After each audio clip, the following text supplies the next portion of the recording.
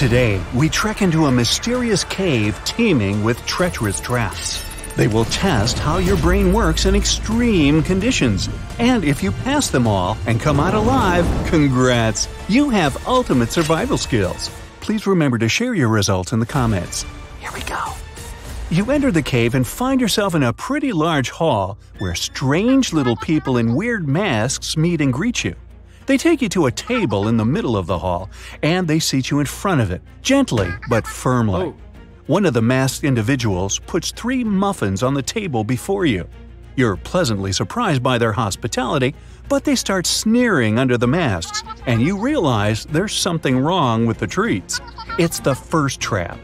The person who laid out the muffins on the table explains what's inside the muffins in a creaky voice. The first one has some boiled nettle leaves in it. The second one is swarming with live ants. And the third one is seemingly filled with chocolate, but it's actually mud. So, which one would you choose to eat?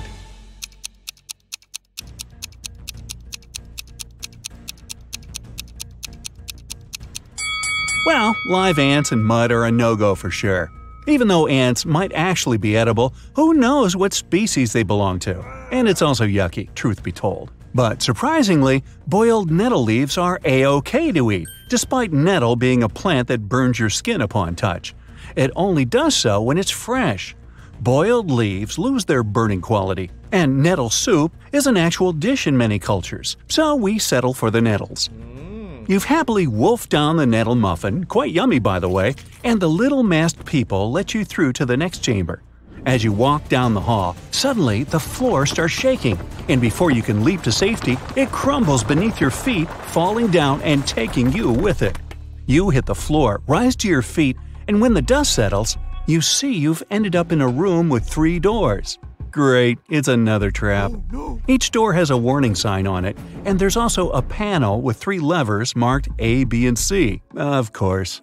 Each of the levers opens a specific combination of doors, not just a single one. The sign on the first door says it contains swarms of mosquitoes just waiting to drink you dry. There is toxic gas behind the second door, which will fill the chamber you're in as soon as you open the door. And the third door releases a powerful stream of water that will wash away everything it hits, but it will only last 30 seconds. The A lever opens the mosquito door and the gas door. Lever B will open the gas door and the water door. And the C lever will release the stream of water and the mosquitoes. Oh goody. Which one would you pull?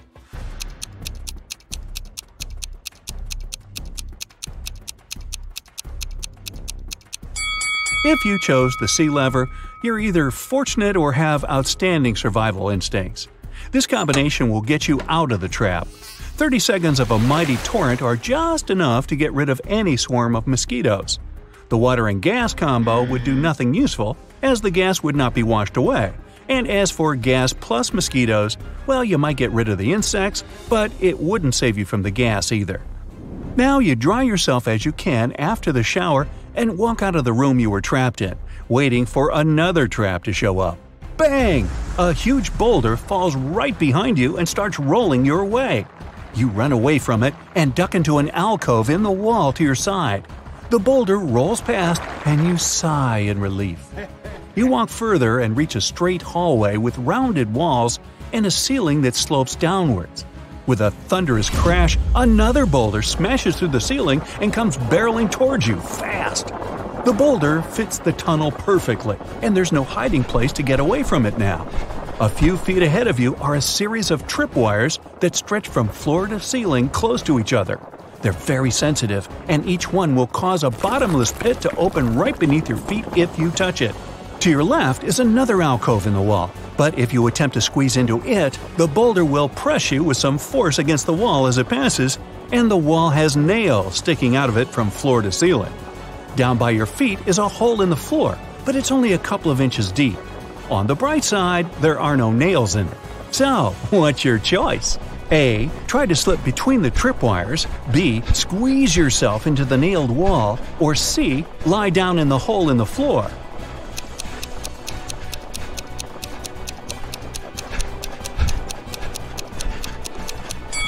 Even if you're skinny enough to gingerly slip past the tripwires without touching them, It requires some time to do so, and you don't have that luxury. The boulder is rolling right behind you, remember? Also, there's a very high risk of activating the wires and getting flung into the abyss.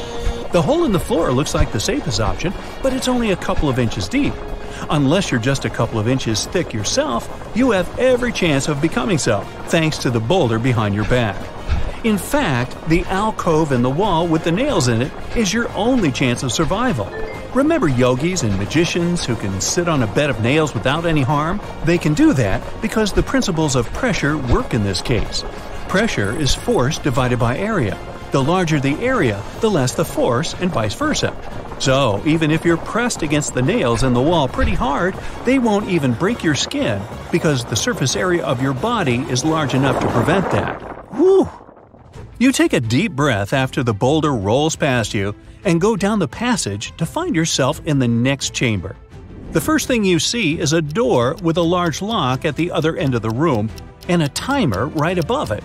It shows 60 minutes, and the countdown starts as soon as you enter the chamber. There, you notice 3 large transparent jars on the right-hand wall. Each of them contains a key, which seems to fit the lock on the door. But there's an unpleasant surprise in each of the jars, too. The first jar has venomous snakes inside, the second one is full of acid, and the third one is filled with boiling hot water.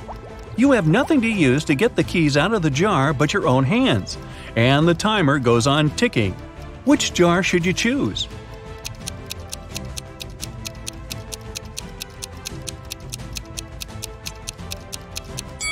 Snakes won't bite unless you scare them, and trying to get the key from their jar definitely qualifies as a scary action, so don't even try that one. Acid isn't an excellent choice either, obviously. The timer is actually a hint. Hot water cools down with time, and an hour is more than enough for it to become lukewarm. Just wait until it's cool enough to be bearable and get that key. You happily open the door and find yourself in an open sunny glade somewhere deep in the unknown woods. You've made it out, but how do you get back home? In the sky, you see a helicopter flying by. It seems they don't see you. The chopper almost flies away, and you need to do something quick to make the pilot notice you. In the grass in front of you, there's a box of matches, a pile of large twigs, and a pocket mirror. What should you do?